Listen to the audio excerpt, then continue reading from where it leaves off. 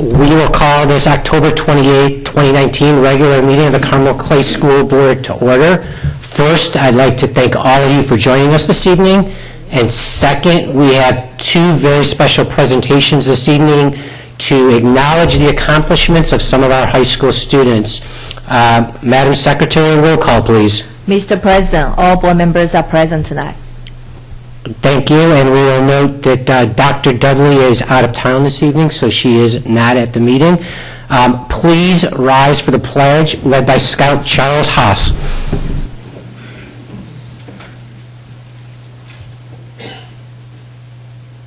I pledge allegiance to the flag of the United States of America and to the republic for which it stands, one nation, under God, indivisible, with liberty and justice for all.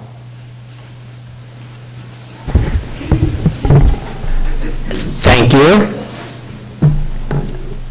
Before we start with our two presentations this evening, I just want to let each group know that after the presentation for that group, we will take a brief pause to take a photograph.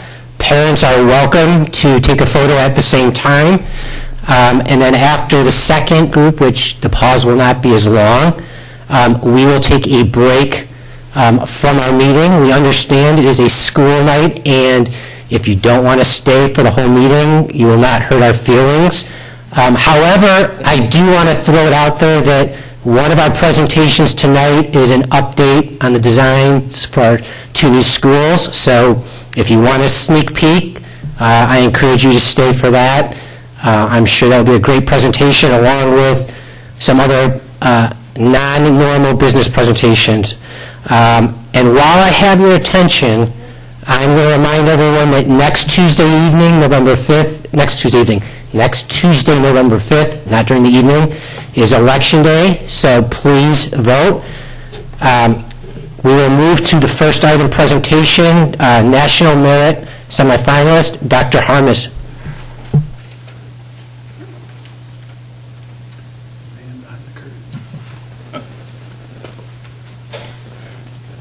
Good evening. The academically talented seniors we honor this evening have a prestigious designation by scoring in the top 1% of the PSAT taken in 2018. There were 22,000 schools and 1.6 million students who took this test. And the 48 students from Carmel High School that we honor tonight are in the top 1%. I think that's pretty good.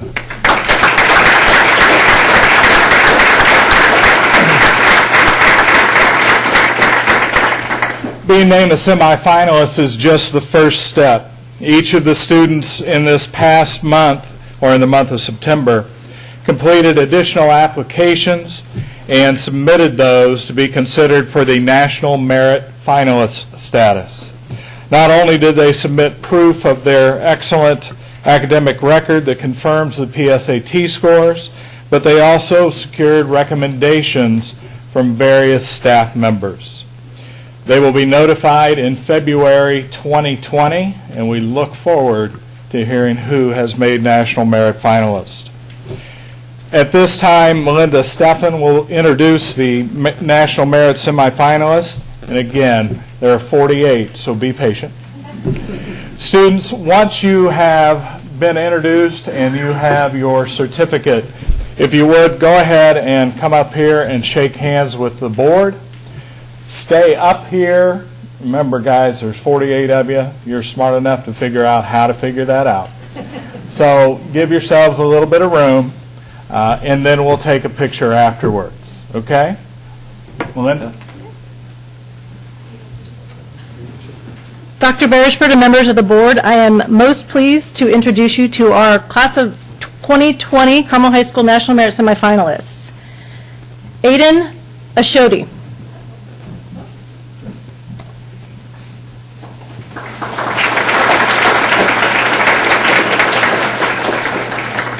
Shivani Balachandar.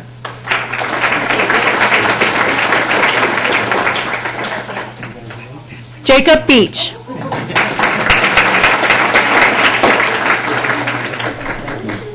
Viha Bayanagari.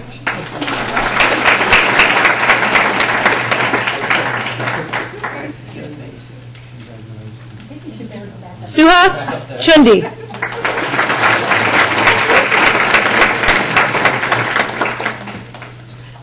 Colette Klaus.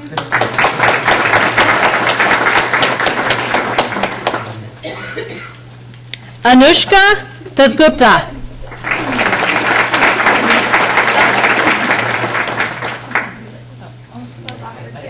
Emily Deldar.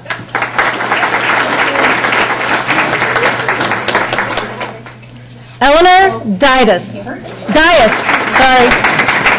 We actually had a conversation about how to say that today, and I still messed it up. Sorry, Eleanor. Sydney Edwards.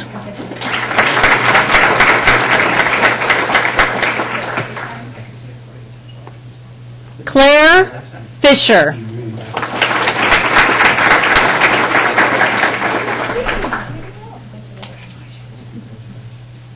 Cameron Hilsman.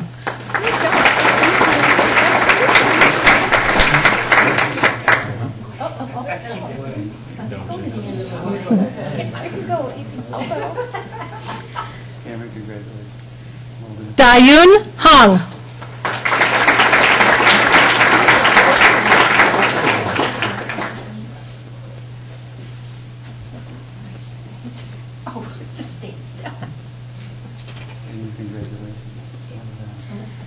Jacqueline Herr.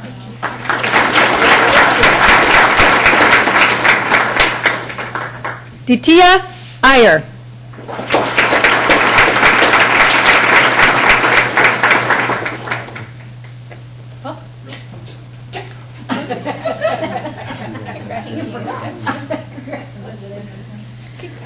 Elena Johnson Glazer.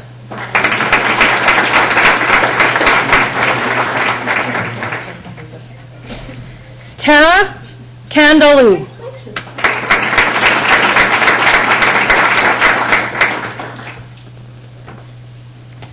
Jaehee Kim.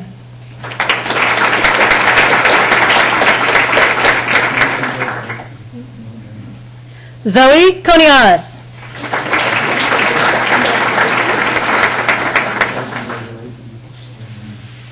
Aditi Kumar.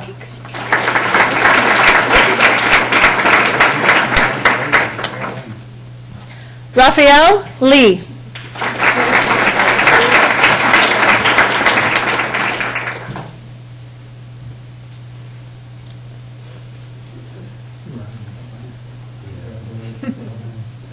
Hannah Liu.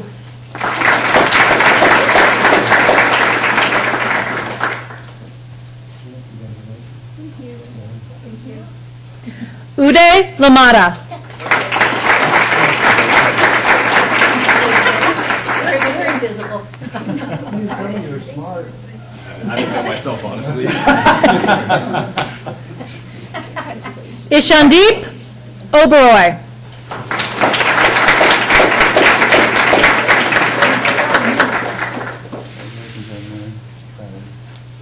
Justin Pallotta.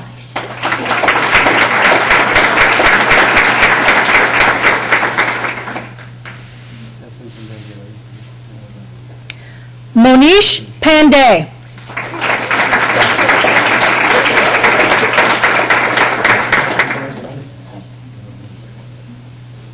Bennett Ring.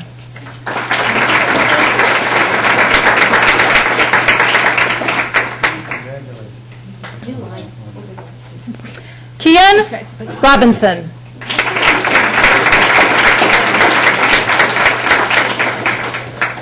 Madeline Sailors.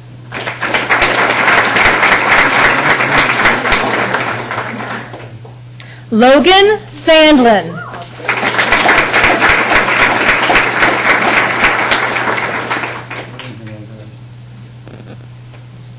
Andrew Shawig.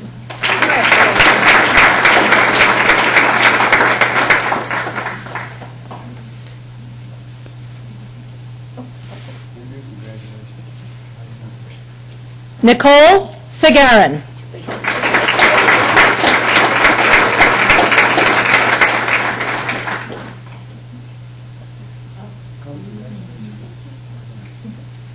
Rohil Senapati.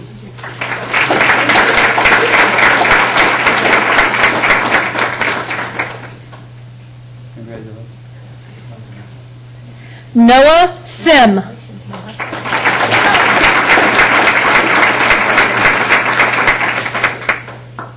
Yannick Singh.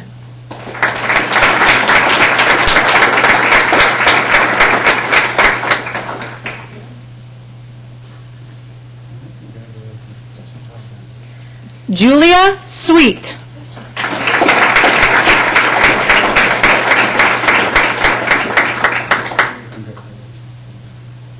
Kieran Thomas.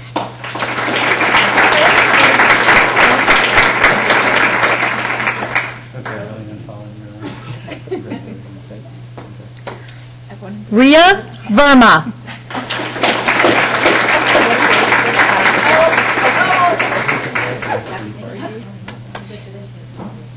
Harry Wang.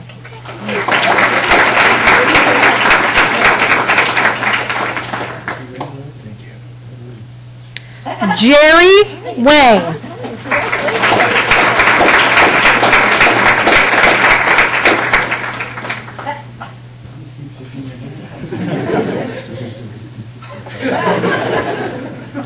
Michael Wang.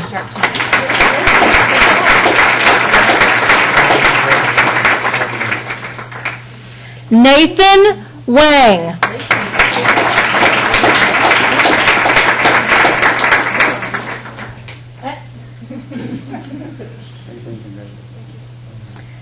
Lisa Warren.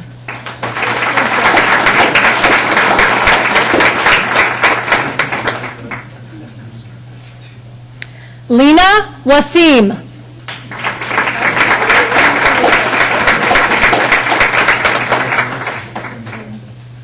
Natalie Wells.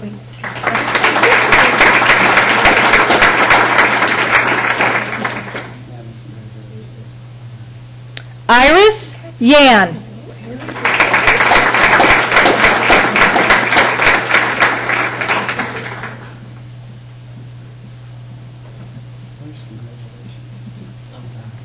Brian Zhang.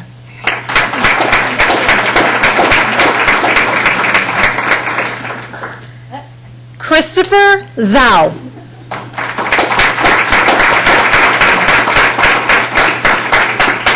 Members of the audience and school board, please join me in congratulating our National Merit semifinalists.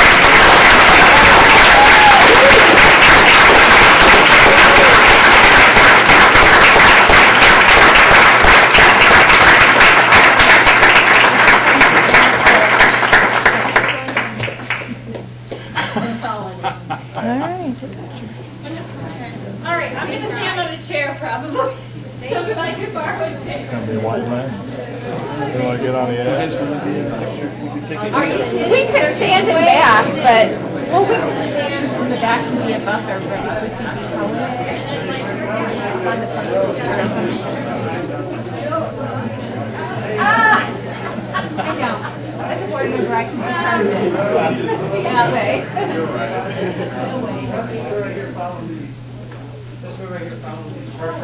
Oh, they're going to go up.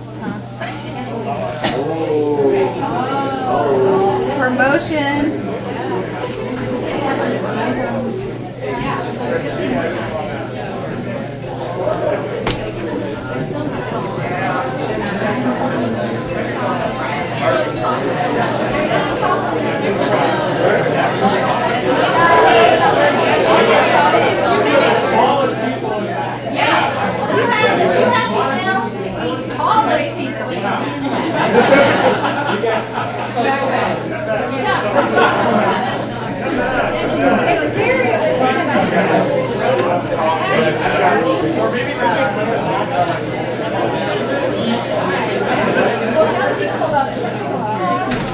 Next time they should put a row of chairs. Some stick.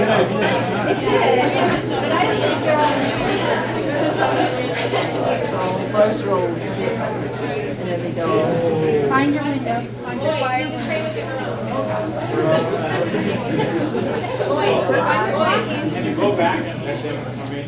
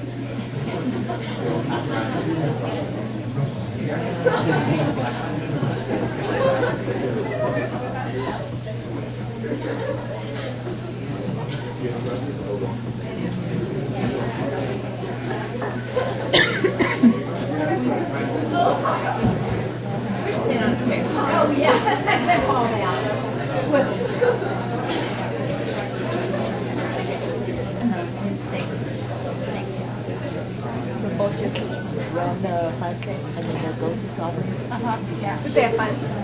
Yeah, I think so. They said they were wet. Yeah, my daughter and my mom.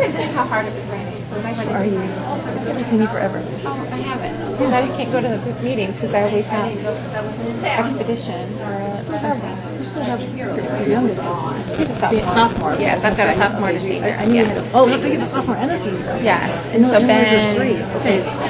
Okay. So we've been asking Ben. He thinks he's going to Purdue's Honors College or Northwestern because, well, he just thinks he is. And I'm like, well, unless you turn in an application. Especially the Purdue one. It's amazing. Oh, yeah. Friday. Yeah. Well, if I can help anyway, you let me know. You need another voice in his head that isn't mom, but sounds like a mom. Well, finally he gave us his essays, or his little writing prompts. And I'm always a critical one, so I'm like, oh, why don't you read it too? I always tell them to read it out loud because when they get it out of their head, they just sound. I mean, this is so bad. I mean, I always write things out several times, and then I paste it in. I don't go to the final product and start thinking. Right. I mean, these are awful. I'm like, I mean, these are several running. He goes, well, you know, grammar is not my best subject. I'm like, which is why you start earlier and have multiple iterations. Oh dear. So It'll all get that was my last. So that was last night. Alex doing well. Alexander's doing really well. He's struggling socially. But other than that, he's a butler. Yes. Yes. And so we are very fortunate that he's close to home because we have, yes, there's been a lot of support this year, more so than last year. Well, they kind of do that with freshman experience thing, and then they kind of So, and he's doing okay. But that's not except for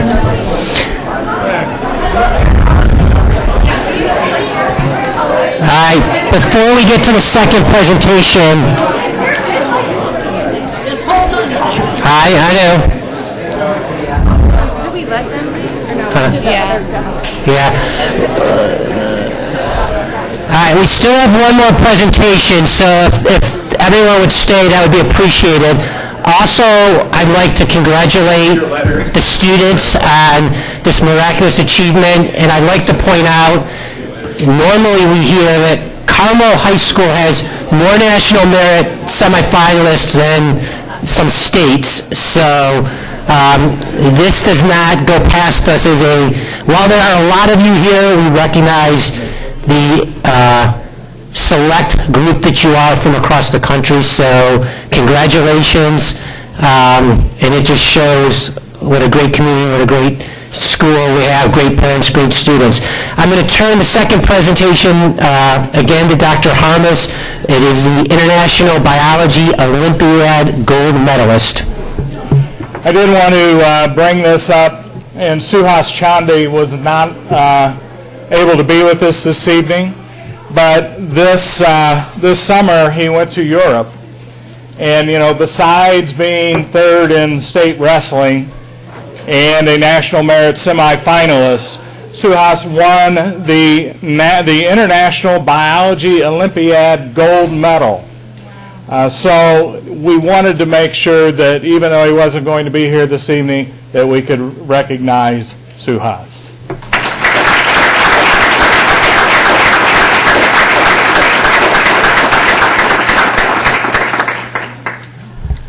All right, now we will pause. For those of you that don't want to stay and see what the new buildings are going to look like, if you have homework, we will understand. Thank you.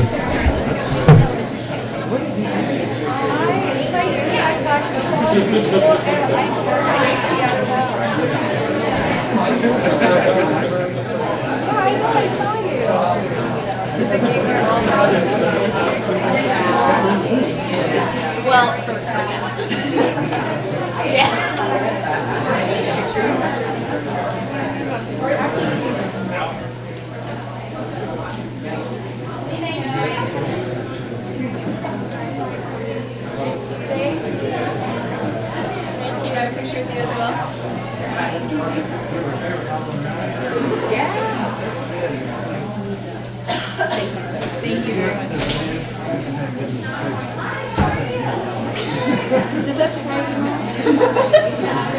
You got it. Thank you.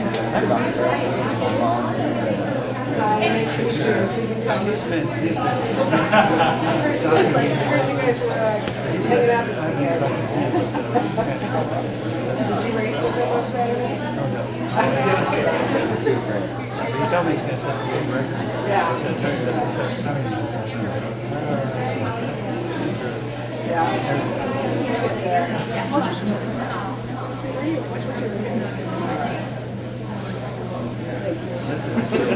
That's a laser printed. Wow.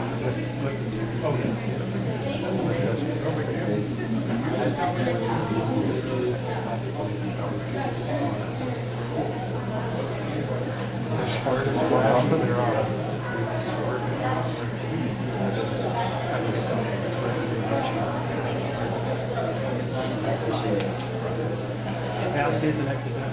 Yeah.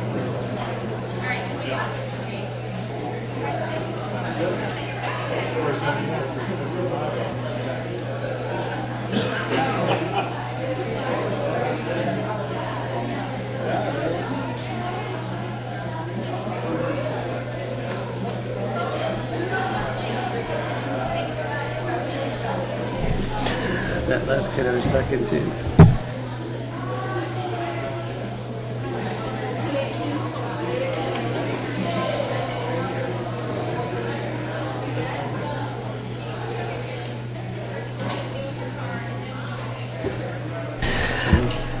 Next on the agenda is public comment. I assume Mrs. Nobis, we have nobody to speak? Thank you. Next, we'll move to consent. On the consent agenda, we have approval of the personnel report, claims, payroll, approval of gifts. We've got gifts from the Carmel Elementary PTO, an anonymous donor to Forest Dale, Creekside Performing Arts, and Martin Marietta, donation to Carmel High School. We also have approval of the workshop minutes from September 9th, the regular session minutes from September 23rd, the minutes from October 2nd, special session, the minutes from October 7th, special session. May I have a motion to approve consent? Second? Second. Thank you. Any discussion? There being none, we'll all vote. All in favor of approving the consent agenda, please signify by saying aye. Aye. Any opposed? No opposed. Motion carries. Thank you. Next on the agenda, we move to information. The one item for information is design development presentation for Carmel Elementary School and the new elementary school at Clay Center Road. Mr. McMichael. Thank you. This evening, our architects are going to present what we refer to as the design development stage of these projects. you'll see that there's been some changes since the last time they reported to you, and again, we're a ways from having, all the details of the building. That'll start next, but there is better insight now as to what the inside of the building and the outside will look like, as well as site placement and so forth. So with that, I'm not sure who else is going to present, but Brent, Brent Height's going to start at least with CSO.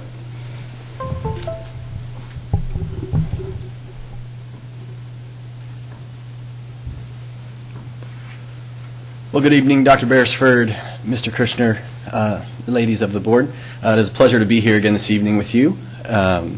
We will hopefully get you guys kind of updated. We're back, I think, in August last, so hopefully give you an update of what we've been up to the last couple months. As Mr. McMichael alluded to, we are kind of in that stage where we're finalizing all the design of everything and starting to get into those details of how things are put together, where they're going to go, and then any of those small refinements. So a lot of what you'll see tonight here, especially at first, is stuff you've probably seen before, just there'll be small refinements that we've continued to develop.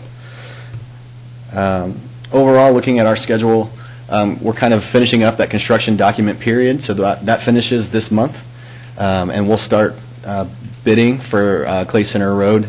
The site package and foundations and steel have already been bid and approved by the board, so it'll be, for this site, it'll be the just the building, the MEP systems, and the site improvements like the playground equipment and things like that that are still to bid, and then we'll start construction as soon as we can. I think we got a permit last week, so we should be starting to move dirt out on the site very, very soon.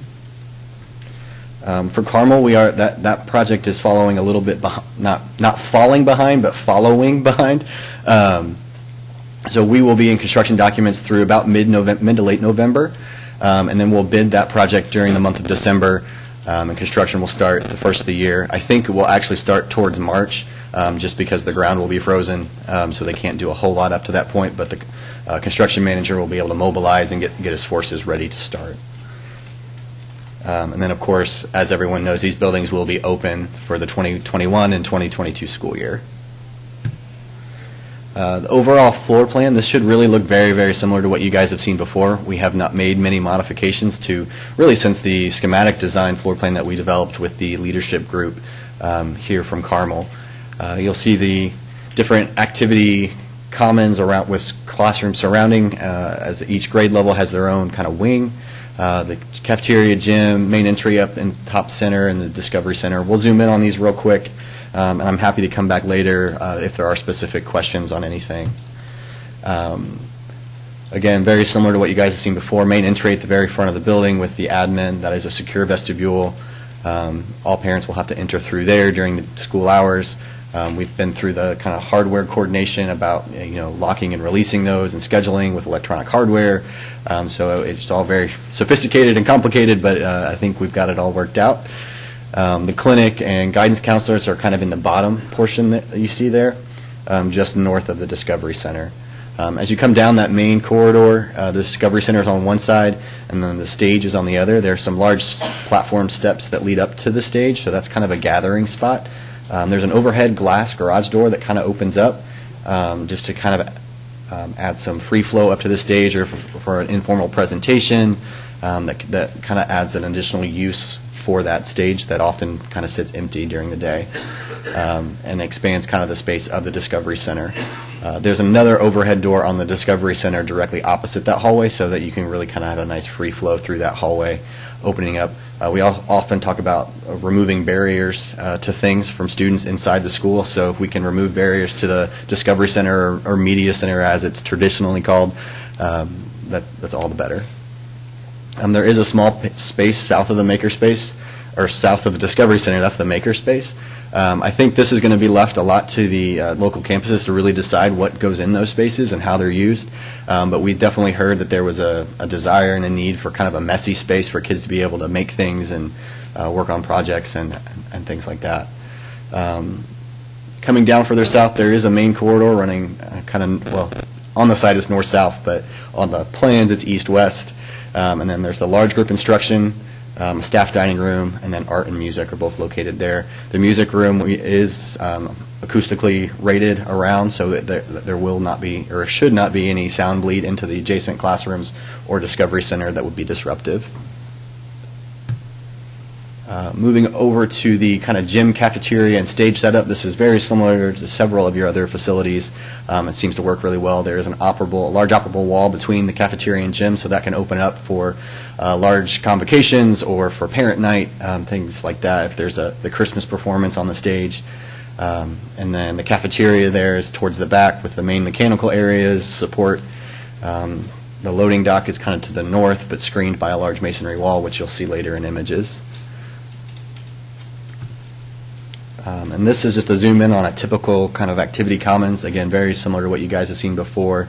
There are 5 classrooms situated around an activity commons, so that's kind of a flex space. They all have glass double doors that open up out to them so that there can be a real nice free flow from the classroom into those spaces should the teacher desire to let kids kind of break out and do project-based learning or things like that, or they can close those doors, and if they need to have a more quiet environment, they can do that as well. The cubbies are located kind of where it says coats between each classroom, so students would enter that way, hang up their stuff, go into the classroom door, and hang out there. There is a small group room located between each pair of classrooms. The only variation to that is the kindergarten wing. Because the kindergarten classrooms have restrooms inside of the classrooms, the small group rooms are actually more on the activity commons side of things. So there are still, I believe, 2 activity commons for the kindergarten wing. They're just not situated between each pair of classrooms. And then I'll also note that each grade level or each pair of grade levels shares an outdoor learning lab. So that is a fenced, gated area so it's secure and safe, where kids can come outside and run around. And they can do outdoor stuff. We're not doing a whole lot of landscaping or anything in those courtyards. Just from a maintenance perspective, that can sometimes be problematic. But a lot of the teachers and even our other clients that we've worked with they put like planter beds out there for kids to grow, vegetables and have a garden and things like that. And I think there was a lot of interest when we had focus group meetings with teachers kind of engaging in that. So we're going to leave that kind of up to them, something that they can fill in that piece as time goes on. So we'll start with Clay Center Road. This is the overall site plan. This has been approved by the BZA. We are good to go. We had a second meeting today about the lighting for the baseball fields and the signage, and happy to report that we got approved for those variances, so we're going to proceed forward. Zooming in just on the school, I'll describe quickly the site circulation. Again, this is relatively unchanged. Parents will enter and exit at the north entry. If they're dropping off, they'll turn in that first drive, come south, and circle around to the front entry. That's a double-stacked queuing lane, so we should be able to get a significant amount of cars there. I believe it's like a 150 to 180 cars off the street before we start backing up traffic. So the idea is to get as much traffic off of Clay Center Road as possible. If staff are still filtering in during that parent drop-off time, they can just go up to the second drive as they enter and turn right into the parking lot, park, and walk in. The bus loading and entry, as well as the service, is all on the south drive, so that keeps it completely separate from parent traffic, which is a very, very good thing. Buses will come in the south drive, circle around to the back of the building, and once everyone's there, they'll dismiss or pick up. The service entry at the south side of the building, there is a gate there so that service vehicles can't come back to the bus loading area during school hours. Some of that bus loading hard surface does double as hard surface play area for like basketball courts and Foursquare and things like that. And then you'll see the 2 playgrounds for Clay Center Road. That's a little bit different at Carmel. I can point that out. But the kindergarten playground, at Carmel we do have the early childhood program, which we do not have at Carmel Elementary. So there's initial 2 classrooms and some support spaces for those programs. And then there's the upper level playground kind of back towards the tree line back here. So this is a quick video of what you can expect to see. And I will try to narrate as we go. So you're coming around kind of what the entry sequence would be if you're a parent coming in to drop off. We're going to start on the south side of the building, where that's the loading dock you're seeing now. The big tall volume space is the cafeteria and the gymnasium. So those windows you see there look into the cafeteria. There is a secure courtyard there for kids to eat outside should the weather permit, and then into the main entry there. Moving this direction, that first wing is the admin area, so all those windows will go into offices. Small courtyard here off the media center, and then our first two academic wings with the shared courtyard in the middle. I will note that we'll see an additional video of Carmel Elementary, and so you'll see some of this again if it is moving a little fast for you. On this end, you'll see the bump out here. That's the two additional early childhood classrooms. There is an entry here, so that entry would be the main north-south corridor that connects the whole building. And then we'll come around to the back. All these windows go into classrooms. And then we're going to come around the back side of the building where the bus lot is. And you'll see two more additional classroom pods or grade levels with the courtyard between them.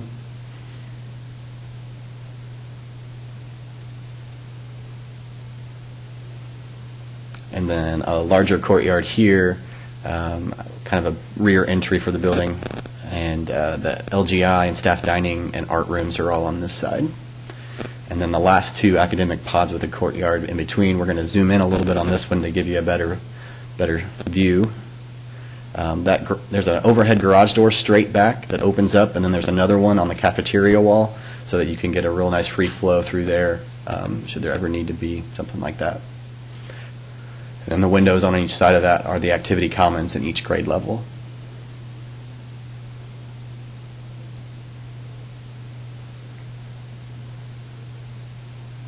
So coming around this side, you'll see, again, windows into classrooms, and then this is the other side of that north-south corridor, kind of an entry-exit into there, mainly for emergency egress purposes.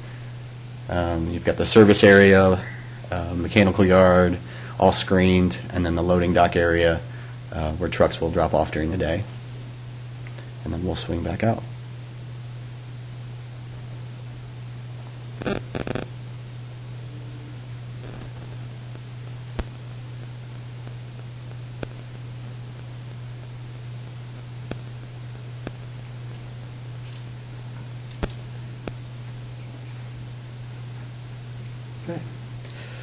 Moving to the inside of the building, our interior designers have worked really hard to put together two color palettes, one for each school. So in this image you'll see the hallway is actually carpet. It's just a carpet that kind of looks like a paver tile. The walls have porcelain tile, kind of a wainscot for wall protection. We've moved away from a lot of CMU block walls. One from a cost standpoint and a labor standpoint. Masons are hard to find. It's becoming a very, very valued trade. As well as it's quicker to build with metal stud and gypsum board. But with that comes the challenge of how do we protect the walls so that we're not having to, paint them every year or, patch and repair things. So wall tiles are one material we use quite a bit that does that really well. It's cleanable, and it kind of gives a more of a, nicer aesthetic. It's a more homey aesthetic. So this is about 40 inches, I believe, tall. So it's just enough to catch all those hands walking down the hallway. Easy to clean, like I said. The blue boxes you kind of see on the sides, those are tackable panels. One of the things we've heard a lot and learned a lot from teachers is, yes, we want to display student work, but we don't want it to feel like it's a chore, like it's a blank space that we have to fill, otherwise it looks really bad. So the idea behind these is that they look nice if you don't put anything up, but you can still put student work up if you want to. Additionally, they help with acoustics in this space as they absorb sound. I'll also highlight the blue, and if you look further back, the green. Each pair of pods has a color scheme. That helps with wayfinding, so students know, okay, I'm going down to the blue pod, and then I'm taking a left, or I'm going down to the green pod, and I'm taking a right. Just helps break down the scale of the building for small kids. This is a view into the activity commons, so you'll see kind of flexible furniture out here in the center. The doors you see kind of straight back, that goes into a classroom, so that's that kind of nice open, easy supervision from the classroom out to the activity commons. And again, those doors swing 180 open so that the teachers can let students kind of free flow between classrooms and the activity commons should they want. Just to the right of that, you'll see that's kind of the cubby entrance, so where students will enter, put their belongings, and then enter into the classroom. And then to the left, you'll see that's the view outside, some windows that go outside into the courtyard. One thing I think you'll notice is from pretty much anywhere in one of these activity commons is you're going to be able to see outside, which we think is really great. Media Center. And again, most of the furniture and things you're seeing aren't necessarily things we have selected or picked out. They're just representational to help give scale to the images. They will change as we've determined exactly what the needs of the population are and the teachers and staff. But kind of a large focus wall with some built-in shelving and some nooks for kids to kind of be able to crawl up into and read a book, and just kind of a nice place to be. And then the last image we'll show you here is the cafeteria. I promise you we will have more tables and chairs in here. We're not just going to feed 12 kids. But sometimes we get too much furniture in there and we kind of lose the space. So there's some wall tile and some acoustical panels to help with acoustics, some wood ceilings to kind of soften the environment and make it feel a little bit more homey. And then straight back you'll see this is kind of an overhead garage door that opens out to that outdoor kind of eating space. So again, on a nice day, we can open up, let kids kind of eat outside, get some fresh air, even though maybe they can't go outside and play just yet. So that brings us to Carmel. This site plan probably has changed since you have last seen it. We've had a few meetings with the group that is developing the library site and tried to work with them to see how we can find some synergies and work together and make sure we're not impeding each other. So that drive you kind of see off to the, I guess it goes north, but it's to the left of the screen. That's a connection drive that will be connected to by the library when they build their new parking garage and parking areas. Coming in, we are reconfiguring kind of the entry sequence to the entry. Currently it's kind of this weird Y shape, and it's just kind of confusing, so we're kind of trying to simplify that. Right now, all traffic's going to enter there, buses and parents. That wasn't the ideal scenario that we started with, but as we've explored different options around the site of what else we may be able to do, we think this is kind of our best bet for now, and we'll see what further develops in the future. So we are still dividing them as quickly as we can. So once entering, buses will immediately take a right and come around to the back of the site where the bus loading zone is. So that minimizes our interaction with parents and buses as much as we can. Parents would continue in and then take the second right and come around to the front of the building. Stacking is not quite as much as we have at Carmel or at Clay Center Road, just because we don't have as much real estate. But I think we still got to about 75, 80 cars double stacked in those lanes.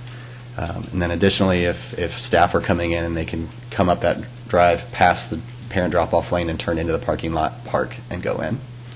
The playground for this is combined. We will have the different types of equipment, so there will be a designated, younger kid playground and older kid playground. They're just going to be nearer in the same area, just because we don't have as much square footage to work with. So that's kind of up to the north side you see there, or I guess, yeah. And then there's an open grass play area and kind of a walking track around it. This is a similar feature to what's at the site now, something that the community kind of expressed was a nice feature and we wanted to maintain, as well as the Carmel Parks and Rec was interested in maintaining something similar. So I think that's overall the site.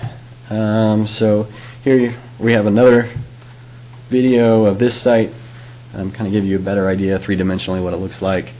The color palette for this exterior is different than the other one. We wanted to give each school their own identities. Just because they're the same building doesn't mean they are 100% the same.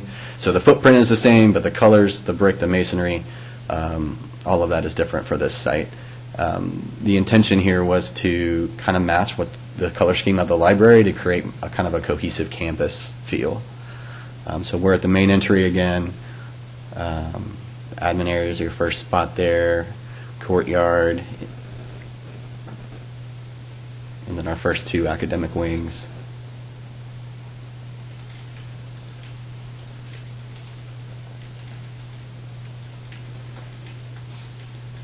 So on this side you'll notice instead of a bump out, there's a push in. That's because we don't have those two additional early childhood classrooms. But there is still an entry on that main north-south corridor that runs the building.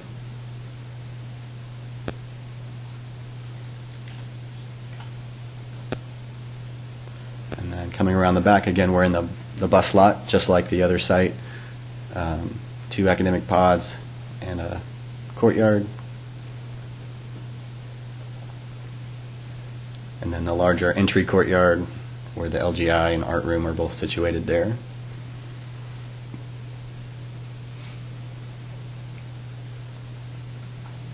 And then the last pair of academic pods. We'll zoom in again on the courtyard. Again, the same overhead door that opens up with the subsequent one into the cafeteria, so you can get a nice free flow through there should you want to or need to. And then those windows on each side go into the activity commons of each grade level.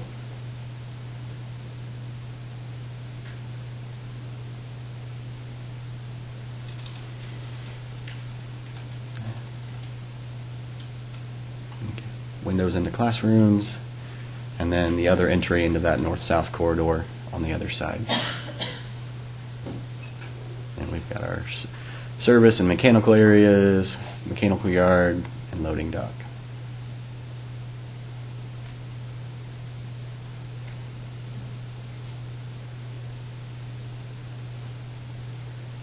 And those windows go into the cafeteria, and we'll zoom out a little bit from there.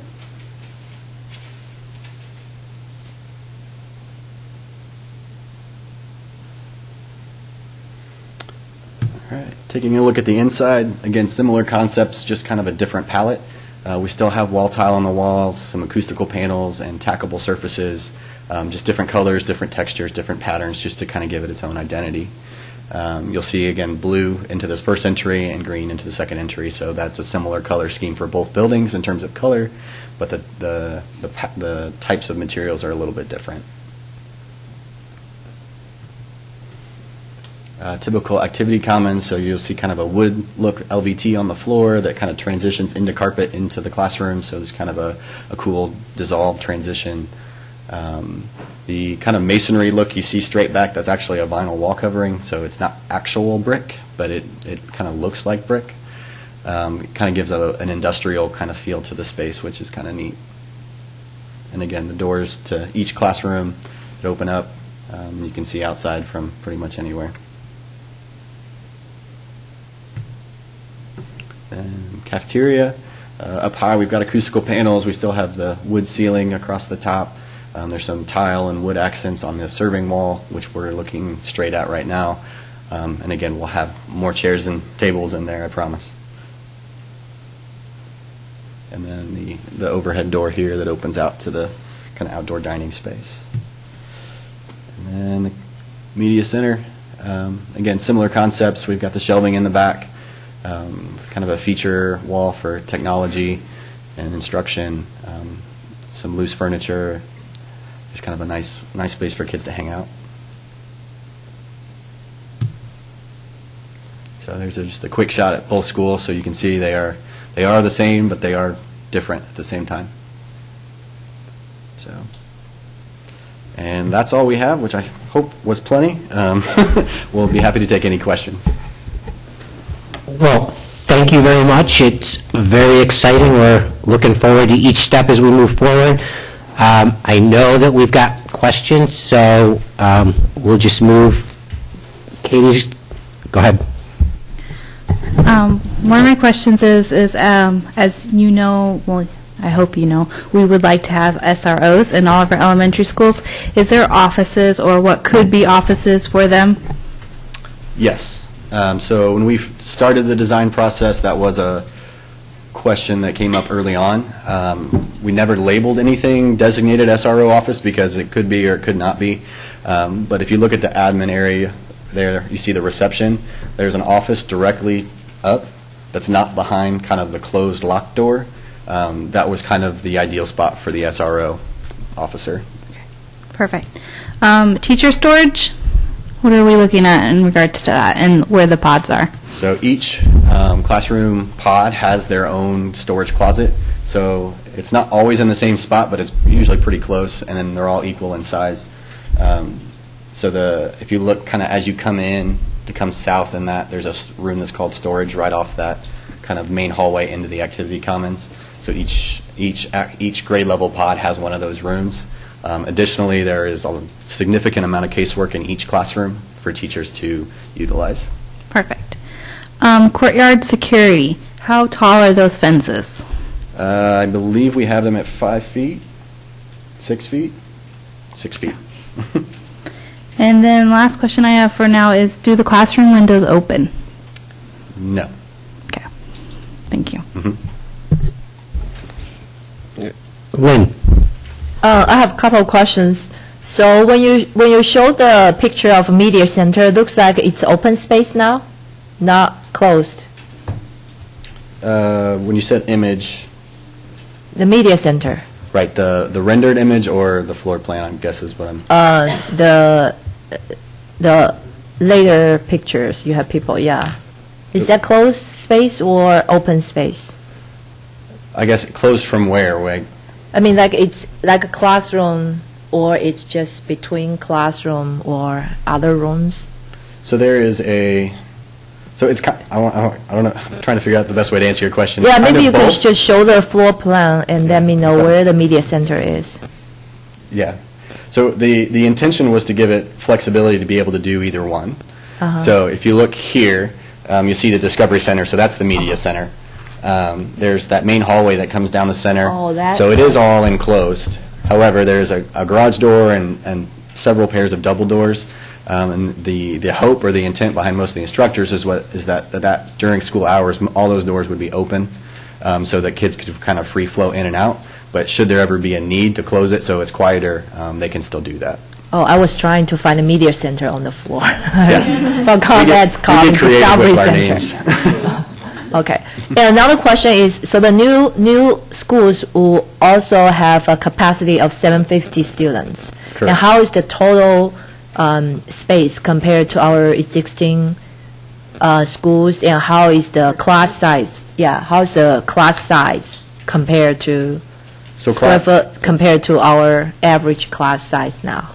in terms of, you mean students or square footage? Square footage. Square footage should be pretty much identical to most of your newer buildings.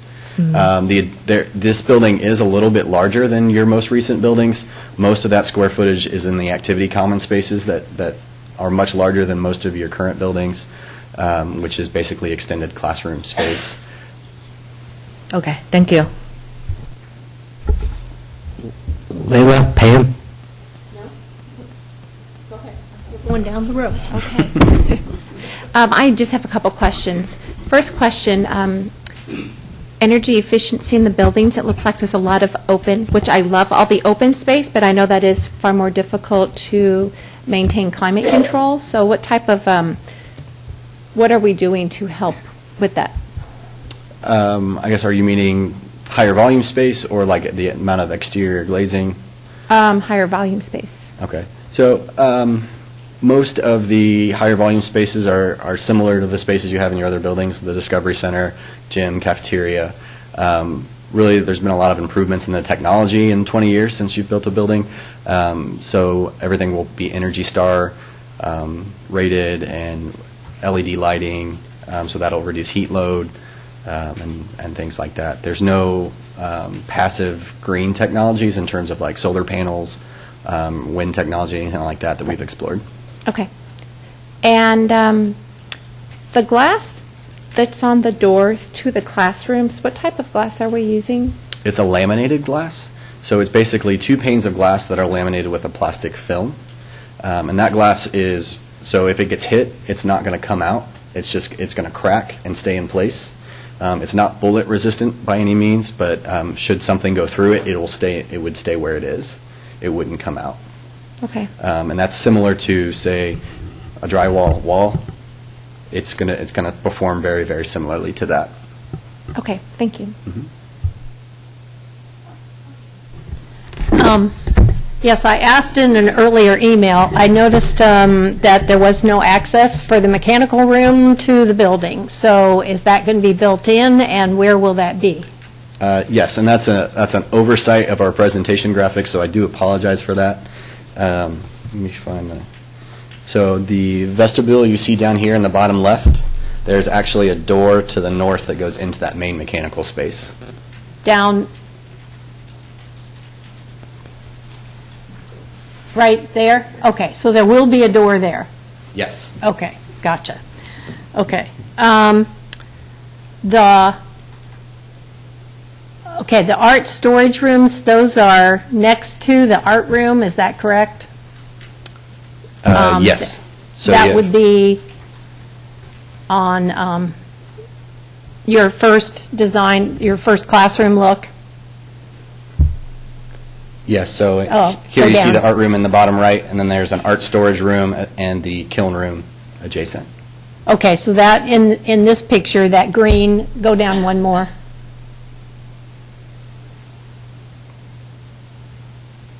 I guess Oh, two more. There. No. One more. Keep going. There. So that green area right there, that's the art room. Correct. On the very far. at the top left, yeah. Okay, gotcha. Okay. I have a question about the parent drop-off points Mhm. at Clay Center Road, whatever we're going to call that. Wondering why we have chosen to put double stacking on the other side of the parking lot? I guess, are you referring to kind of where it turns around? You've got to the front? parent drop-off, then you've got parent drop-off stacking, and you've got parking in between the two. Right. Okay, so why did we choose to put parent drop-off stacking on the other side of the parking lot? It just allows us to increase the linear distance so we can get as many cars along that lane as possible. I know that. They're going to be dropping off there. They're waiting. That's waiting or queuing. 5 cars at a time. Okay, so they're going to be going around into the drop-off and then dropping kids off. Yeah, they'll drop off at the front doors. Okay, so Passenger side on the third. I'm just hoping there aren't any parents who decide to try to get out of that line early and drop kids off. Anyway, Have they addressed that at all of our schools? okay. That shouldn't be an issue. Since Katie brought up the windows, how come the windows aren't opening, or is there something, at least one window that might open? So typically, well, we did mention the overhead doors that do open to the outside, so we do have those. But typically, it becomes a kind of a maintenance issue of maintaining the temperature in the building, because one teacher wants her windows open because she's hot, but another teacher is freezing, so she's cranking up her heat. So it's just hard for the district maintenance staff to be able to maintain a cohesive temperature in the building if everybody has local control. There is some adjustability in the thermostats in each room so that we can keep kids comfortable. But that's the main driving force behind that. We don't see a lot of operable windows in schools anymore. Okay, that's, It also, Pam, it also controls allergens getting in and out, where we can, use our air handlers and filters and that sort of thing. So yeah. it does make it a better environment. I just know I liked having my windows open. It was nice having fresh air coming into the room. Okay, the secure area for eating, could you bring that back up? With the picture of the thought. Okay. And are the walls, you talked about the design, the tiles on the wall are tackable.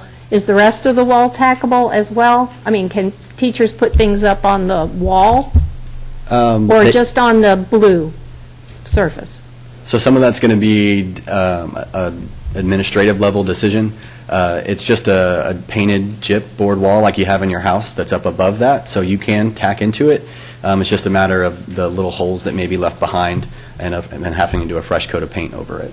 Okay, because I know at Orchard Park, we could put anything anywhere on those walls, and it was really accessible to teachers if they wanted to put stuff up. Sure. Okay. And the dotted lines, I'm assuming on the design for Carmel Elementary, the dotted line is the current building? Yes. Okay, so some of that we won't be able to do until the building is demolished, right? And so when will the building be demolished? No, we'll build the entire new building before the existing building is demolished. We're at our closest point, we're 13 feet away, and our construction manager has assured us that that's enough space for them to work. Okay, but we can't build all of the blacktop surfaces and the parking and all that until that's gone, right? Right, so May 2021, as soon as school's out, we'll move everything from the existing building that needs to come to the new building over. They'll tear down the existing building, and the hope is to have at least the parking lots in place before school starts. It will be a mad dash that summer to try to get that accomplished, but with such a tight site, there wasn't really a whole lot we could do about it. Okay, and I know we're starting Clay Center in November, so is there a reason there's such a difference in the start dates for the site work? There's more site work at Clay Center because of the baseball fields, and it's a brownfield site, so there's more soil conditioning and things that have to happen before we can actually build. I would assume that's why the construction manager advised a lot on the schedule in terms of how the construction duration would be handled. We also didn't want them to bid at the same time just because of the volume of work, because we found that if the contractors bid the first school and they don't get that job, they've got a chance at the second school. And so we tend to get better pricing I think we spaced them like a month apart or something. Okay, I was just looking at the distance between the start for the first one and the start for the second one, and that, that really pushes Carmel Elementary to get done. Yeah, it doesn't really, we're okay with the schedule. In some ways, it's just, we have more time with Clay because we started site work early, but. Okay. But not to suggest that we don't have enough time for the second school. Okay, I'm done.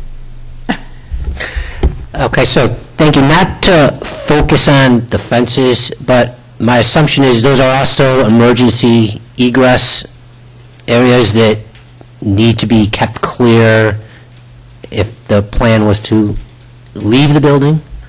So it depends on the location of the courtyard, which I know sounds like I'm dodging the question. But in the typical condition where the courtyard is between the two grade levels, the fence has a gate. That gate is a maintenance gate only. It is not for emergency egress. The emergency egress route is actually back into the building and then back out. The courtyard, enclosed courtyard, is considered interior space, so that's how we were able to accomplish that kind of egress route. It also helps us with door hardware. Door hardware on fences isn't great just because it deteriorates over time because it's exposed to the weather. There are a couple gates we could not get away from that. The two at the cafeteria will have panic hardware on them, and then there's one near the media center that will as well. Okay, thank you. And then I also want to thank you for working with the library. That's an important partnership that we as a district have, and we value that you're working with them and making the education campus there between the high school, the library, and the new school. And then the question related to that I have is there's the gate to access their lot. There's the drive to access their lot. Mm-hmm. Is there a gate that we could close to control traffic when the parents are coming in the morning so that we don't have people coming in two different entrances? There currently is not. It's definitely something we could broach with them. If I remember, the drive that you're referring to is coming out of their out of their garage. So I don't think it would be reasonably accessible for like our parents dropping off and so forth. They'd have to go through the garage, I think, to get to that drive. Okay. Yeah, there's not a direct drive that connects around the back. It goes through the garage. Okay. And we are using the drive on our property is two-way so that in those big event nights that we can use the library garage as overflow parking. Okay. No. Oh, Pam's got another question. Sorry, you brought something up. We had originally talked about another entrance around Carmel Elementary for the buses. Has that gone by the wayside? We were looking at the possibility of having a south entrance. Right. And but at this point, we've not been able to secure the property in order to do that. Okay. So right now, the buses will be coming in with the parents? Yes. Okay.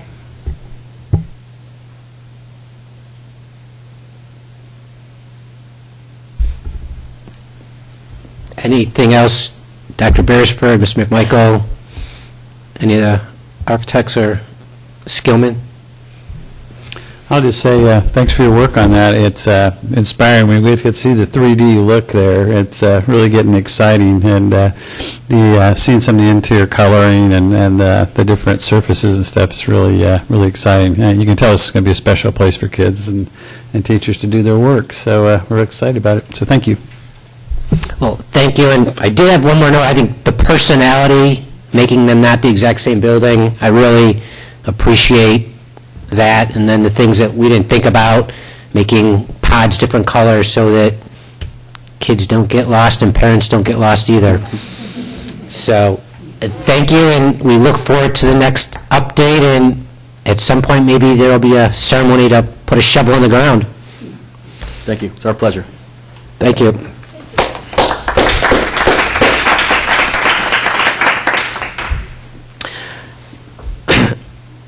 Next, we will move to action items. The first action item is the CCS legislative statement and common interest.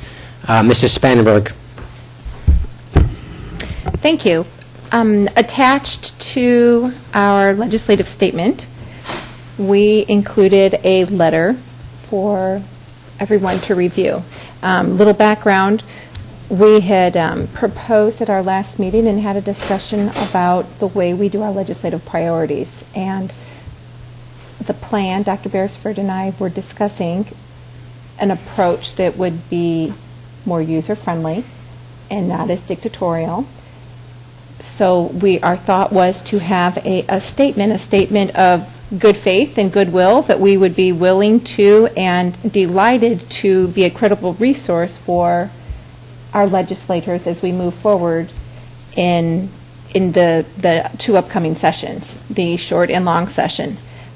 With that, we do have some areas of common interest that we've identified.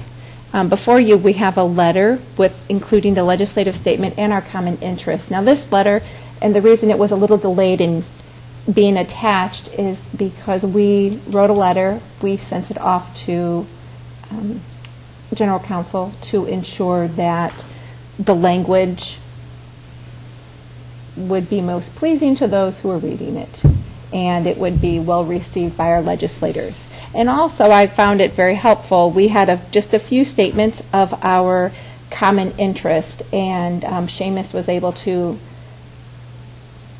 add some other, beef up the statements.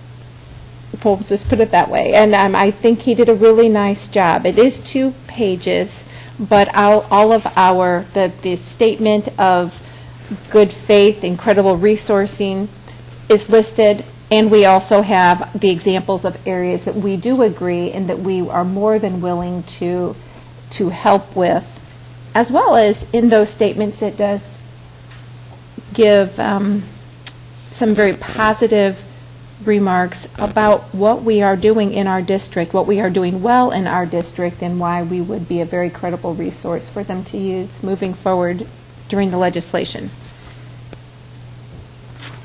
So that is what I have. Dr. Beresford, would you like to add any other comments?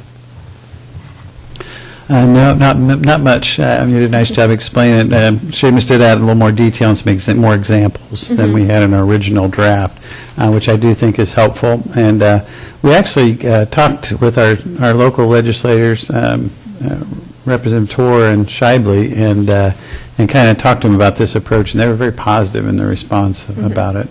And so I think, just the message we want to send is that we want to be available as a good resource for them, and as they're trying to determine what they do with K-12 initiatives at the state level, that they have someone they can call and say how that will impact us, at the school level, and that way maybe we can avoid some unintended consequences that happen when new legislation goes through and that sort of thing. So I think it's a great a way to promote and, get our message across, the things that we're interested in that we think would be better, for Carmel Clay schools, but not just our schools.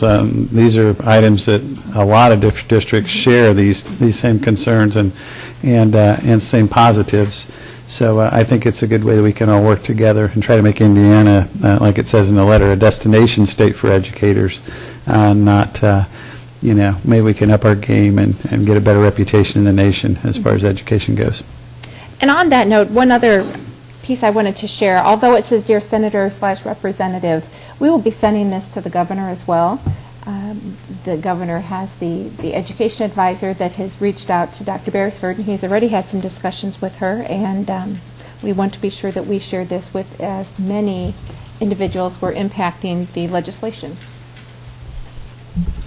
Well, thank you, Layla and Dr. Beresford, for all your efforts on that. May I have a motion to approve the CCS 2020 legislative statement and common interests? So moved. Thank you. Second? Second. Thank you. Any discussion? One addition, the word "to" on the first paragraph on the second page, where families and educators will want to live, work, and Thank you. That was on a previous edit and somehow didn't make it. okay. I haven't had a real chance to read this because this was included late, but I'm trying to get through it, so Thank you. if I have anything else, I'll let you know. Thank you. Katie? This is a small layout question for you. Since before, I know the previous drafts had it like with the issues, it was like name of the issue, and I really like the context. That was one of the things. But I was curious if there was a way that we could maybe do issue : explanation, or bold the issue so that like a quick, not that people will skim this, but if they did, that they could see our issues laid out very clearly. So I don't know if there's a way to do that, but that would be my own suggestion, is not changing the content necessarily, but changing the way that those bullets. Yeah. Yeah, you could just highlight or bold, like ESSA compliance or... Yeah, So just a way change to, so that those, items jump out, or just changing the way that it's worded. But as far as content goes, I have no issue. Okay, it says here are some specific examples of issues that we have identified. I would stop there because we've already said we want to give them help, so we don't need to state it again.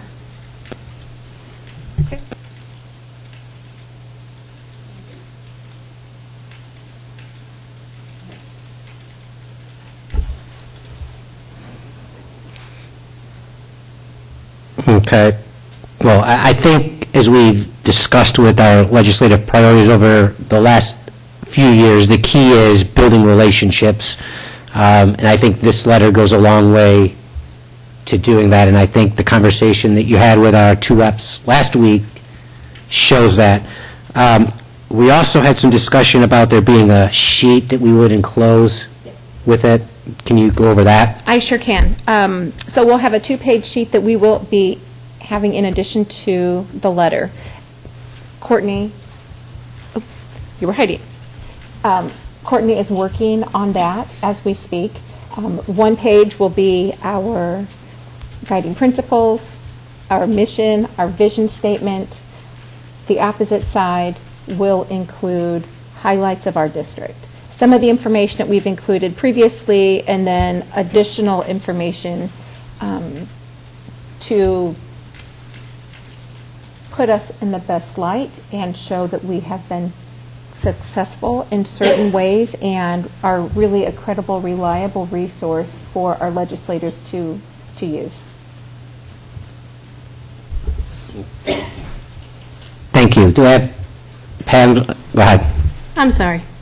On the one that says disputes in a child's education are inevitable, we must continue to update our system. That sounds like it belongs to us.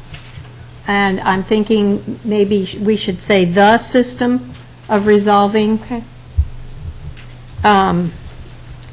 And also, it says we are particularly interested in deregulating mandates such as teacher trainings.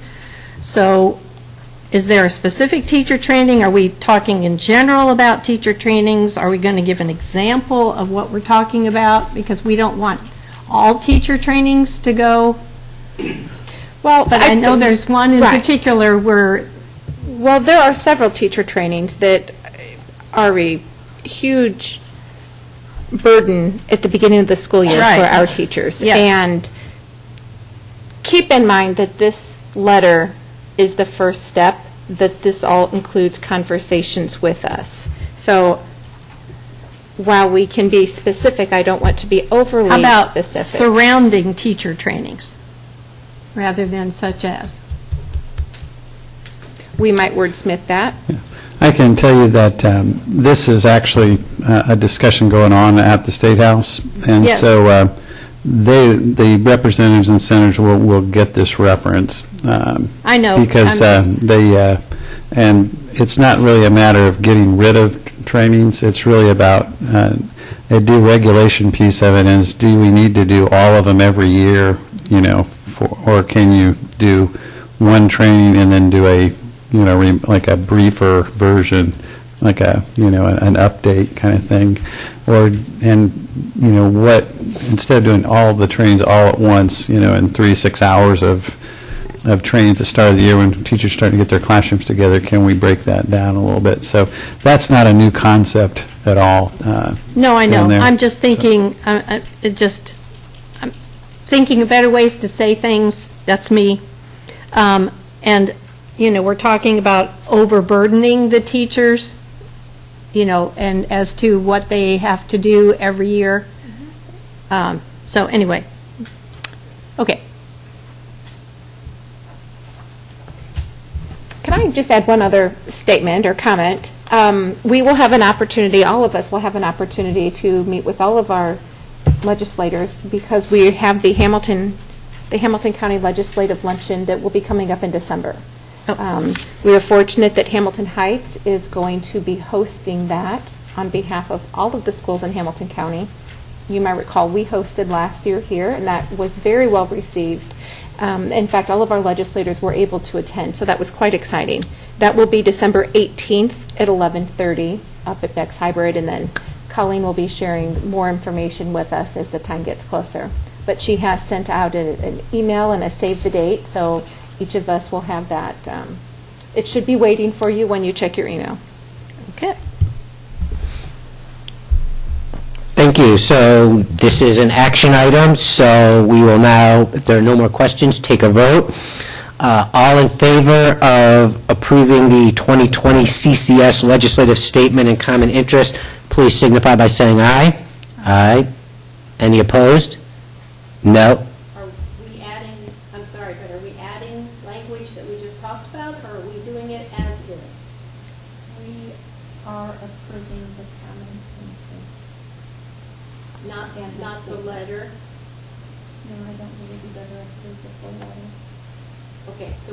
So we are approving the common interest, but we will circulate the letter before it goes out and have an opportunity, if there are typos or other things, to make sure that what we send to our legislators and the governor looks like a well-done letter, which more typos, we will get rid of any. Thank you. Okay, then yes. Okay, so the motion carries. All in favor. Thank you. Next item on the action item is adoption of the 2020 budgets, capital project plan, and bus replacement plan. Mr. McMichael. Thank you. This information was first presented to the board in August, and after that meeting, authorization was given to advertise for a public hearing, and so on the 23rd of September, public hearing was held, giving opportunity for public comment. And now the third step in this is we'd ask that the board approve these budgets and plans, and then if the board does that, then we will forward this on to the Department of Local Government Finance, and they will review and finally approve, and eventually then we will have approved budgets from the state as well as the plans. Thank you, Mr. McMichael. May I have a motion to approve the adoption of the 2020 budgets, capital project plan, and bus replacement plan. So moved. Katie, thank you. A second? Second. Thank you, Lynn. Is there any discussion or questions?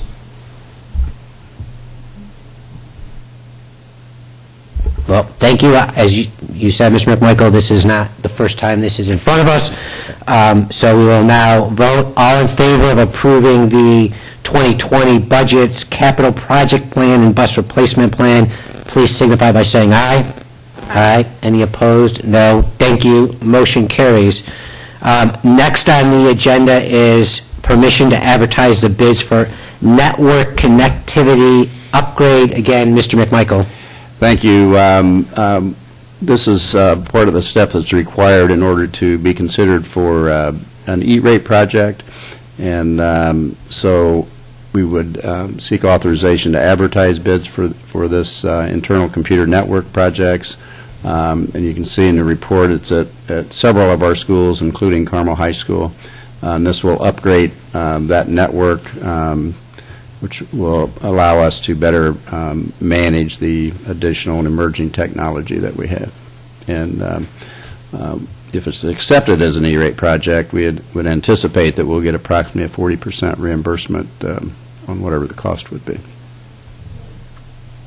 All right, thank you. May I have a motion to approve permission to advertise for bids for the network connectivity upgrade?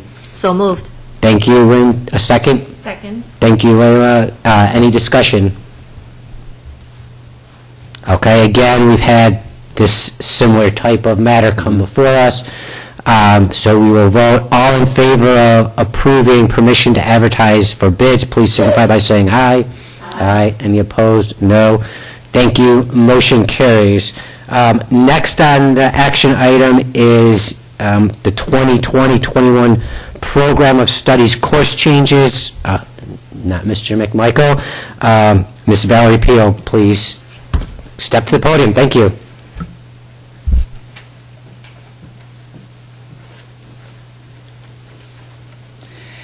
Good evening, Dr. Beresford, members of the school board. Thank you for having us.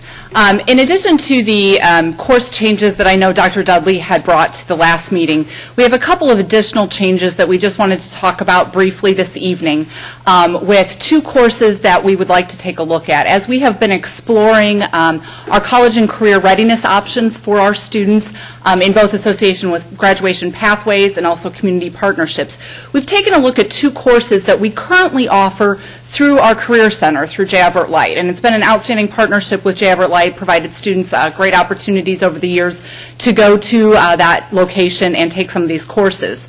But in talking with some of our neighboring school districts, some other areas, schools in Hamilton County, we found that a number of schools have explored the idea of bringing these courses back to the building level and looking at some alternative ways to offer them through community partnerships. And so as we've explored this, Dr. Harmis and Brittany Wiseman and I have visited with some of those school districts and taken a look at what that impact has been on their programs, on their building, and they've been very well received. Their enrollments have increased in these two courses. Typically, for example, this year we have 5 students in our Certified Nursing Assistant program and 4 students in our Emergency Medical Technician program. And other school districts, again, have very similar numbers to that, and when they brought the programs back in-house, their numbers increased to anywhere from 20 to 40 students in those programs. So it really gives students much more opportunities to access these programs, and we're going to talk about each one individually and the community partnerships. So this would be a modification of existing courses that we're offering that we're asking for you to consider this evening. So I'm going to let Brittany talk a little bit about the Certified Nursing Assistant program. So right now, our students that are interested in getting a CNA, they go to JEL. It's 2 periods every other day, and they go for an entire school year. So it's a very large commitment for our students if they want to earn their CNA certification. What we want to do is partner with a local business. It's actually Senior One Care Legacy, and they are based here in Carmel, and they train CNAs, and they also have partnerships with local nursing homes, retirement centers, and hospitals, and they help find CNAs employment and offer offer that continuing education. And so through that partnership, what we would do is we'd offer it as a semester course. So it'd still be 2 periods every other day, but it would only be 1 semester, which would free up space for our students to take other electives. Now, when we look at CNA, typically, I think, at least I know when I went to high school, I thought CNA, well, that individual wants to go to a straight career path to be in CNA. So that's a certified nurse's assistant.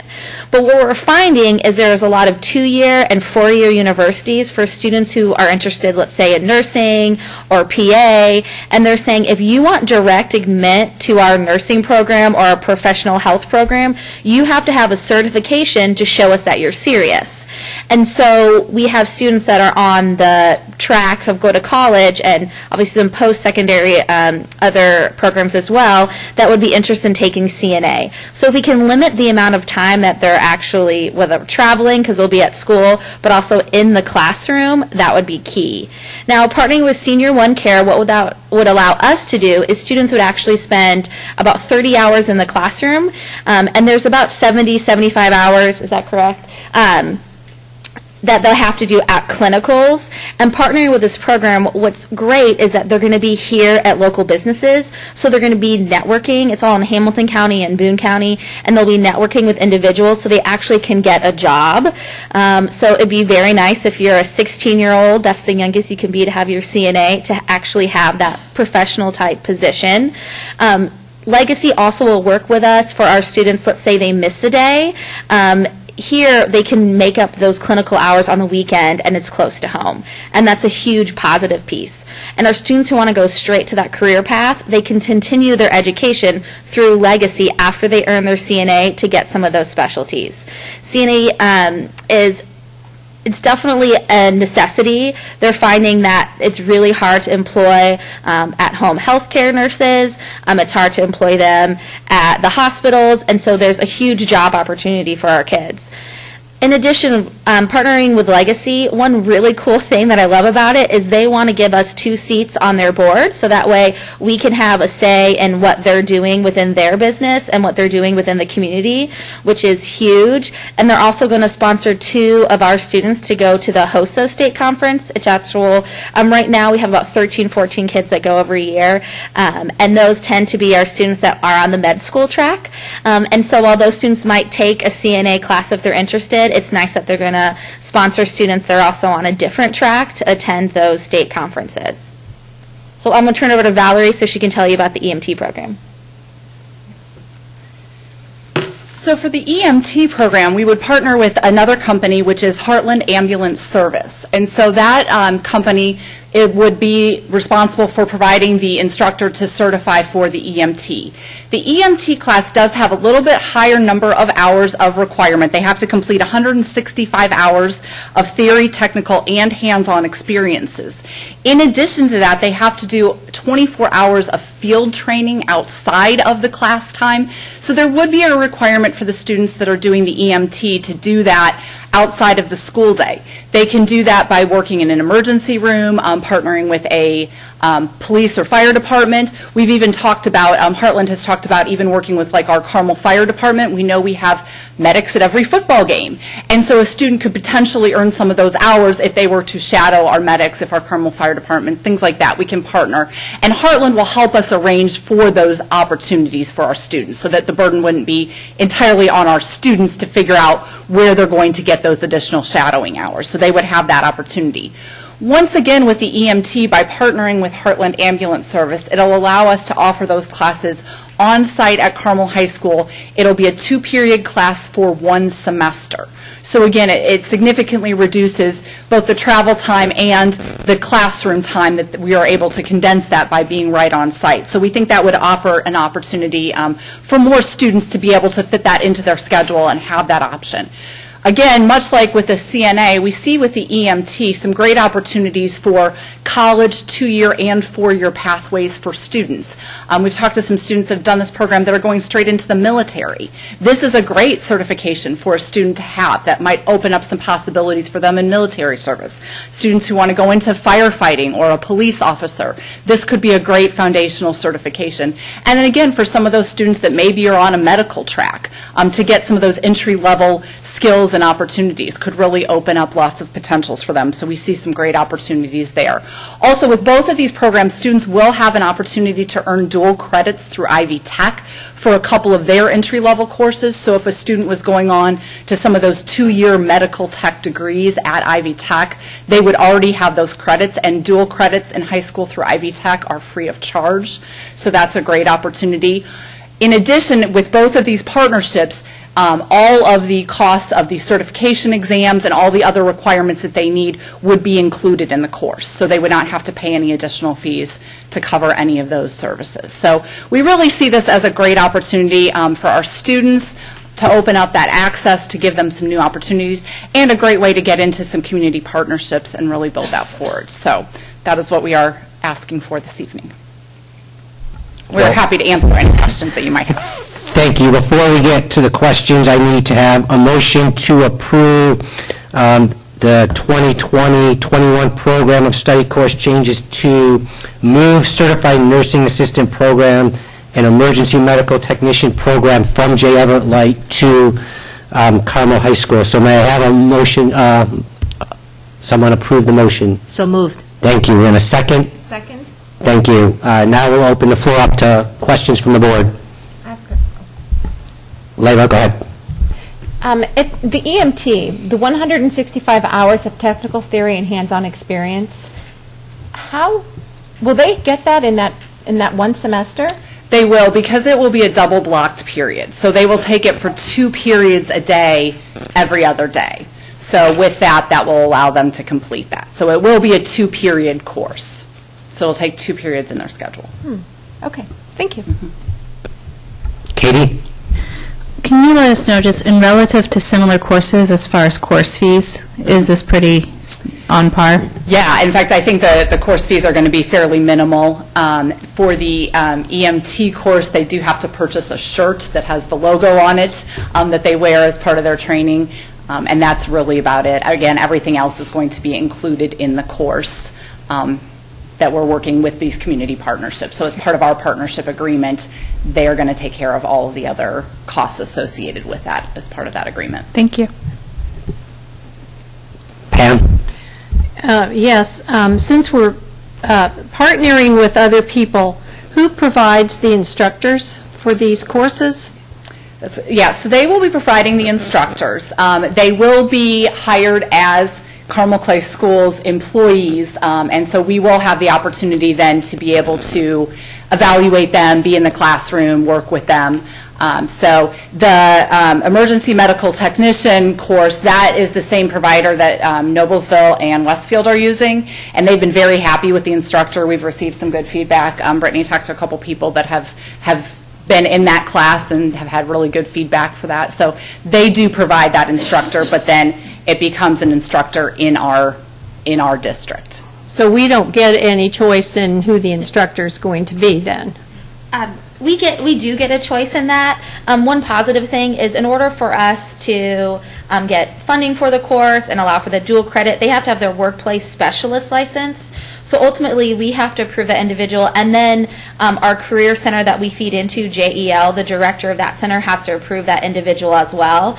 And so we have already met the prospective instructor for EMT and have talked to families, and they are very happy with that individual. And we have talked to, obviously, we've met some of the instructors at Legacy Senior One Care. We haven't been told this is the person that we want, but we'll get a say in that for sure. Okay, so we,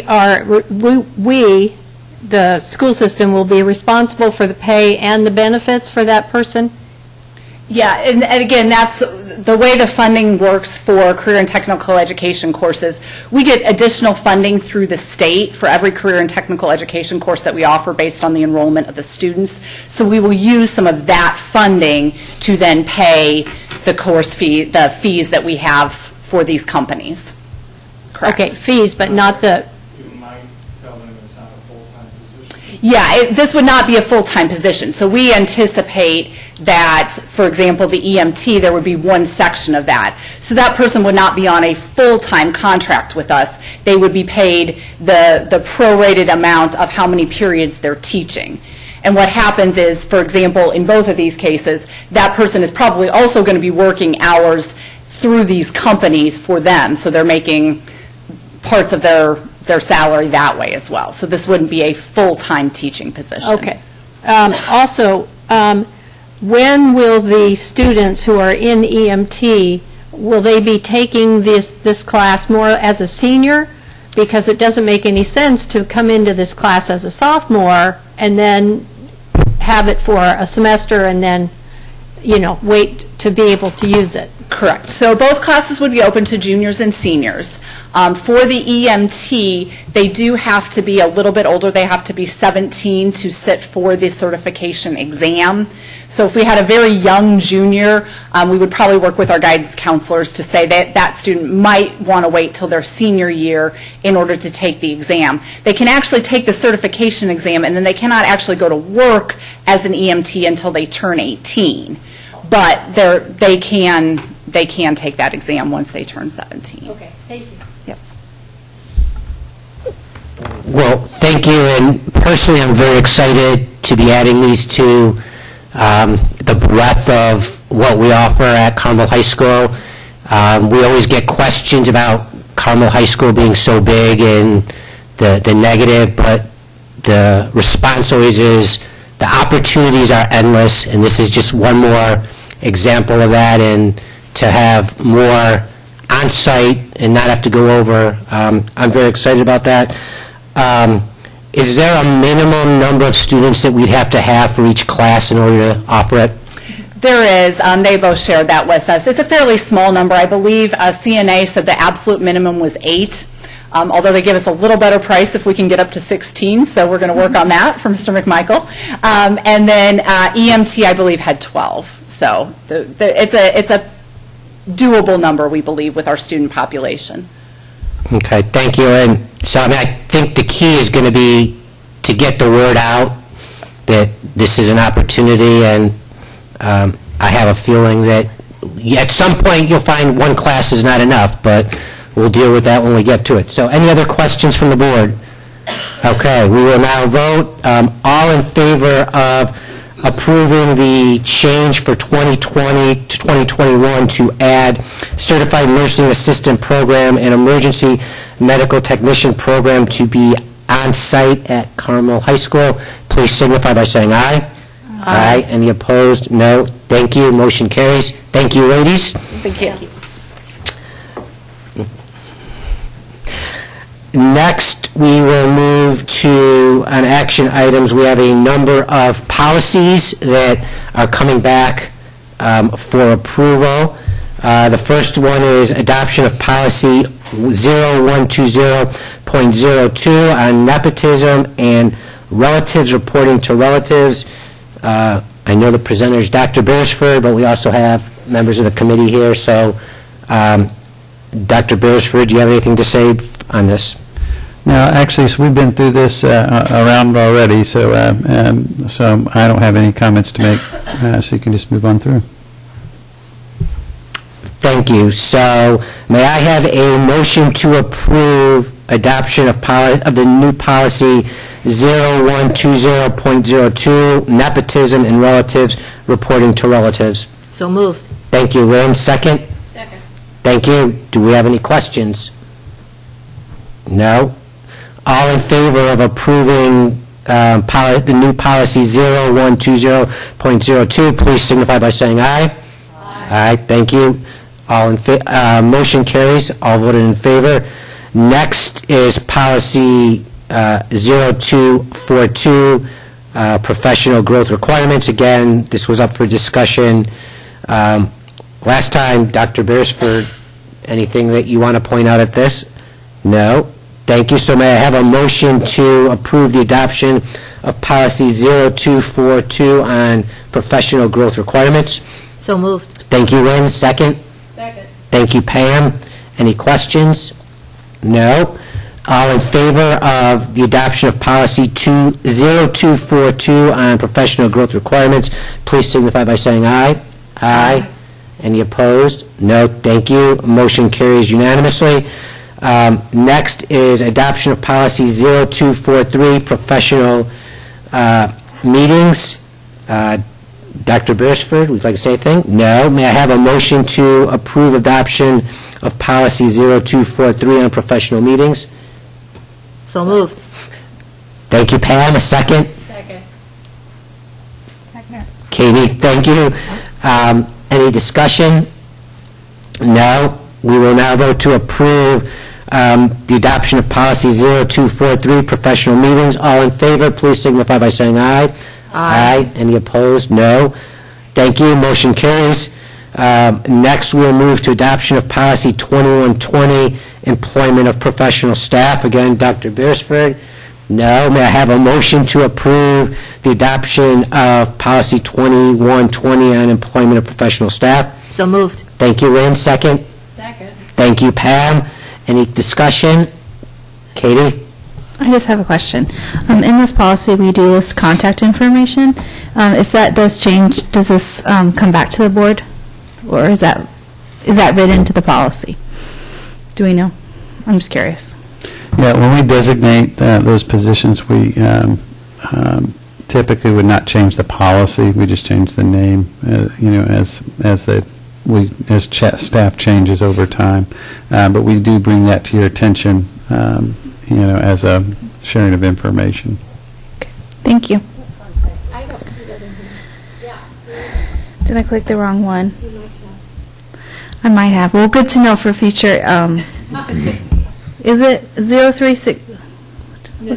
2120. Yeah, I clicked the wrong one. Well, anyway, for the future, if you ever want to know about the contact information in the policy. Well, thank you, and keeping us out of that grind of just going boom, boom, boom, boom, boom. So, there being no further discussion on adoption of policy 2120, employment of professional staff, all in favor of the new policy, please signify by saying aye. Aye. Any opposed, say no. No. Motion carries unanimously. Thank you. The last policy and the last action item for this evening is adoption of policy 4410 on promotion, placement, and retention. Again, Dr. Beresford, any comments?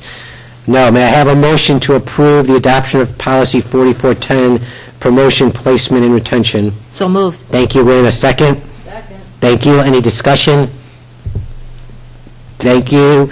We'll now vote. All in favor of the adoption of policy 4410, promotion, placement, and retention, please signify by saying aye.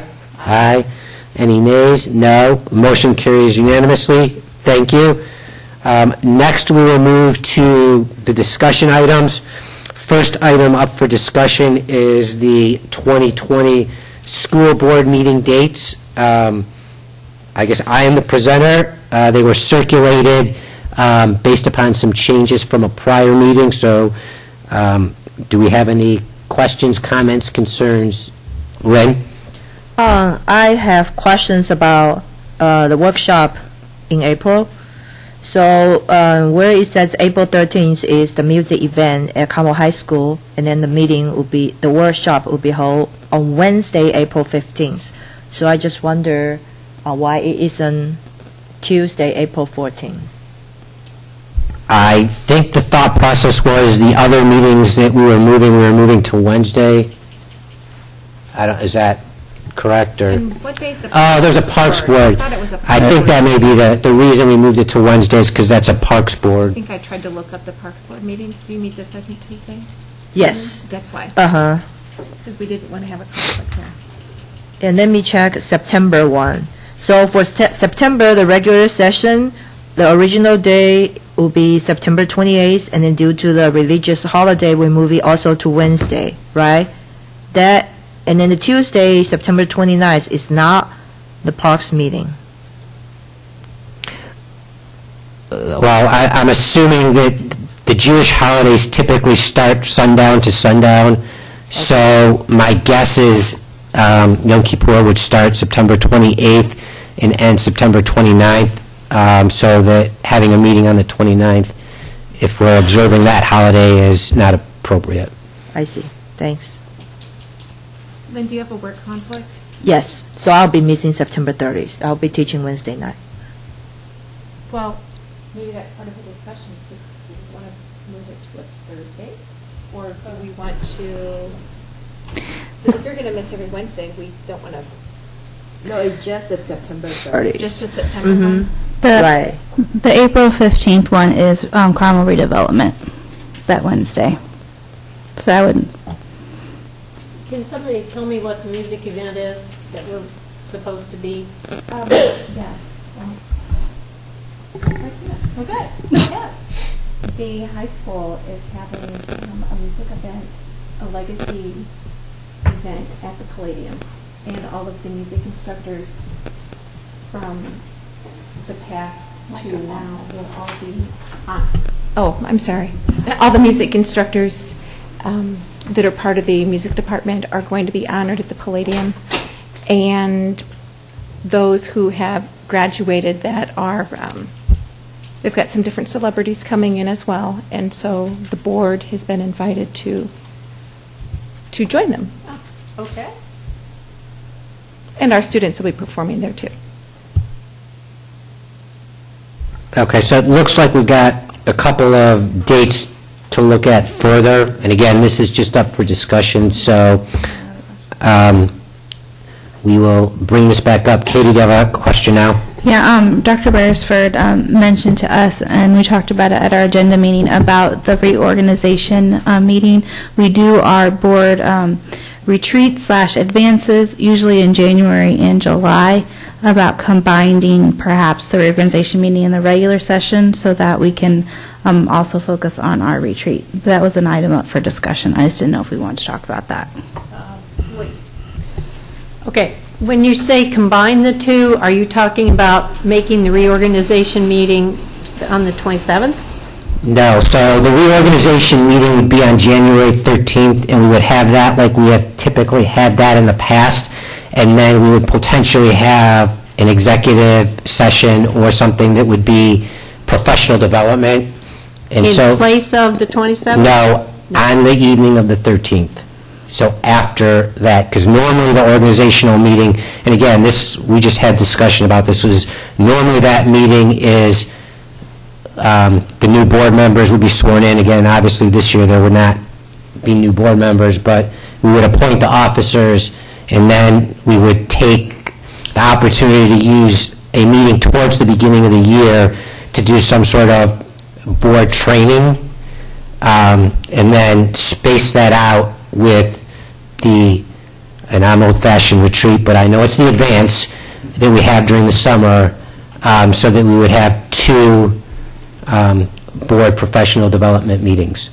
Okay, if for some reason we're doing it on the 13th, because we do have to do that by the 15th, would we put that earlier than 7 o'clock? Because if we're having an executive session or our advance or retreat, those usually take a little while. So I would not want to have it after 7 o'clock meeting. Could we do it at 5? I mean, I think that that's, open for discussion. I think the one point would be, it depends who that person that would be leading us might be, and when they could be here, and then, but I don't see a reason that we couldn't adjust the time schedule to make it so that we're not starting a longer meeting at 7:30. Okay. Or even flip the order and maybe have the meeting at 7 for consistency, and we would meet at 5 or 4:30 or whatever. Our retreats or advances have never been short. Well, I don't think it is to replace the advance. It would be, like this year we had the social media training. So the concept would be, it would be some kind of training, and Dr. Beresford has sent an email, and he's really looking to us to tell him and for us to decide what we want to use that time for. Well, my 2 cents is I like the idea. I would be in support of moving our workshop earlier, so we have a chunkier time afterwards. So. Okay, thank you. That was what we wanted to discuss, so we appreciate that. Next, we will move. Question. Go ahead, Layla. So I just, for my own edification, could we, so what we are discussing, or what we have discussed, is perhaps moving the 13th, the meeting on the 13th earlier. The meeting on the 15th is a CRC meeting, so we've got a conflict there, so that's something for us to note. And then, Lynn, the 30th, you work, so that's another time that we need to consider shifting as well. Okay. I just wanted to make sure that we were covering all of them. So. No, thank you for that summary. And we will look into those dates and bring back the proposed meeting dates for next year sometime before the end of this year. Next, we will move to reports. First report is the monthly financial update. Mr. McMichael. Thank you. Let's see, we're going to pull it up here in a second. But so we're through September, and you can see in our education referendum funds that our cash balance is declining as we would anticipate. We're at about just over $3.8 million. That's ahead of last year's general fund and referendum funds, which we would also expect because as our budgets get larger, we want our cash balance in terms of actual dollars to get larger to keep up as a percentage. And so we're really running right on track with what we'd anticipate, and this will continue to decline and still until we start receiving referendum dollars from the fall property tax collections. And then going to the operations fund, similar story here. You can see we're down to just $99,000. So this fund, because it's entirely local funding and primarily property taxes, this fund will tend to run into the red until we, and then we'll do interfund borrowing until we start receiving property tax. And again, we were actually in the red this time last year on the operations fund, which again is to be expected given the nature of the revenue and the source of the revenue. So that would conclude my report on these funds. Thank you, Roger. Do we have any questions from the board? Layla? I do have a question, and it's not entirely on this particular the education referendum fund. The question's more about the referendum that we currently have on the ballot. Mm-hmm. We've received several questions on how we can use the money, mm-hmm. as well as how we're going to account for the use of the money. Does mm-hmm. it get thrown into a pot? How do we, what will it look like on, say, for example, a spreadsheet? How will we know how those funds are being used, and how will we be able to share that with the public?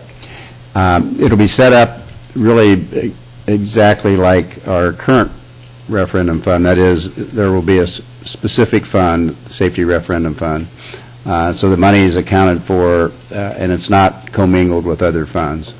So that's the answer to the first question. And then, like all of our funds, the chart of accounts, there's specific account numbers that are used depending on the type of expenditure. So if it's for reimbursement for expenses, or like now we pay Carmel Police Department for our current SOR officers, and so that would continue under the proposed referendum fund, and except it would be much larger. And so there's a specific account number that's used to make those payments, and of course all of that's recorded and is a matter of public record, and anybody could review those revenue reports as well as expenditure reports anytime they wanted to. And again, it's only, what's different about the safety referendum and the current operational referendum